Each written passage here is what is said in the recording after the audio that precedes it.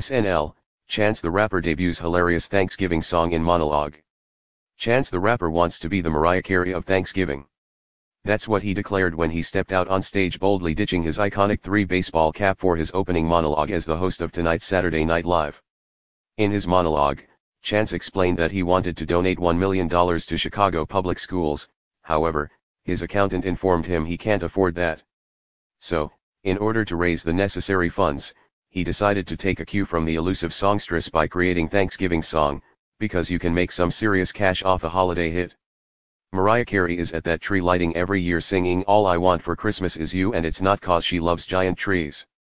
It's cause she loves having a third assistant whose only job is to yell at her second assistant, said Chance. I want to become the Mariah Carey of Thanksgiving. I want my song to honor what's truly special about this holiday, how it's the one time a year that you invite all your relatives to dinner, even the ones you can't stand. So all you outcasts and weirdos in the family, this one's for you. And cue the funky song. Cecily Strong, Kate McKinnon, Kenan Thompson, Beck Bennett, Pete Davidson, Kyle Mooney, and Heidi Gardner joined Chance, who broke midway through the first chorus for the song, which honored the idiosyncratic family members who always end up coming by for Thanksgiving every year.